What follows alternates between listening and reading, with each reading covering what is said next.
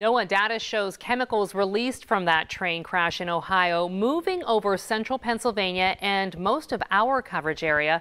6 News reporter Stoker Wieczorek has more on what NOAA officials and environmental experts say about the effects these toxins can have on us. Stoker?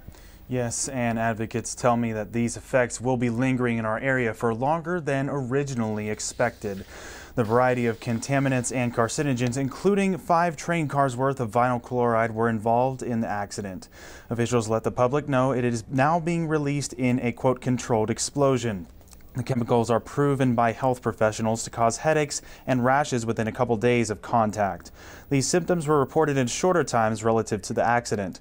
The former DEP Secretary David Hess says he is more concerned about the water being contaminated by chemicals. He tells me that this will have a greater impact on the surrounding environment and people's health. He explains that the chemicals in the air for our area have dissipated to a point where they don't play as big of a factor as ones in the water.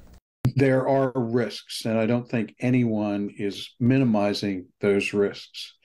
And what we need to do now is pretty aggressively sample and document where those risks are so we can deal with them.